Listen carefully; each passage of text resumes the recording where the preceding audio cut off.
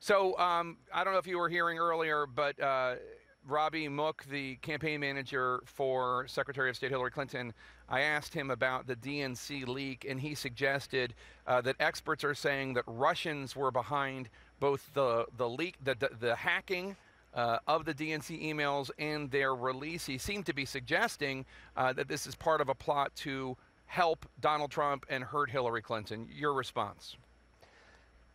Well, it just goes to show you their exact moral compass. I mean, they'll say anything to be able to win this. I mean, this is time and time again, lie after lie. You notice he won't say, well, I say this. We hear experts. You know, his house cat at home once said that this is what's happening with the Russians. It's disgusting. It's so phony. I watched him bumble through the interview. I was able to hear it on audio a little bit. I mean, I can't think of bigger lies, but that exactly goes to show you what the DNC and what the Clinton camp will do. They will lie and do anything to win.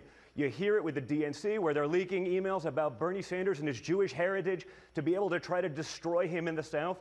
It's a rigged system. It's disgusting, and the people should be fed up, because when I heard it, I certainly was. There's nothing wrong with a fair fight, Jake. I don't mind a fair fight, but these lies and the perpetuating of that kind of nonsense to try to, gain some political capital is just outrageous, and he should be ashamed of himself.